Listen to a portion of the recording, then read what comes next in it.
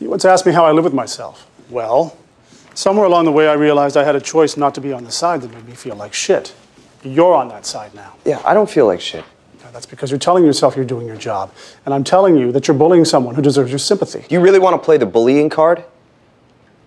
My grandmother lost her only son. You used her grief against her. This has nothing to do with that. Look, I know, you need me to be the villain. No. You are the villain. Well, then congratulations, because you just became me. What are you talking about? Your father had 2 drinks on the night he was killed. That was the reason I was able to get your grandmother to settle.